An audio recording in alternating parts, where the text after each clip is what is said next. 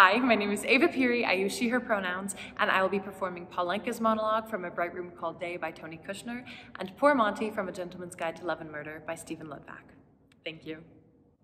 I've seen him. Well, not him exactly yet. When I had just started acting, I did 2 seasons at the Municipal Theater of Karlsruhe. We were giving Faust. Part 1. A play I have always detested, and I was playing Gretchen, a part I've always detested. You know the scene in the play where the devil turns into the little black poodle and offers Faust the world?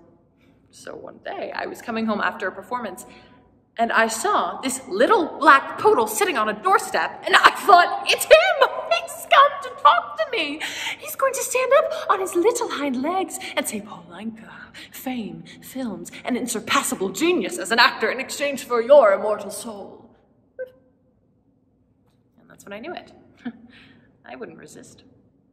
I couldn't.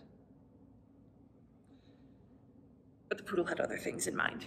It started barking, snarling, obviously out for blood. Probably just somebody's nasty black poodle, but I've always wondered. What if it really was him?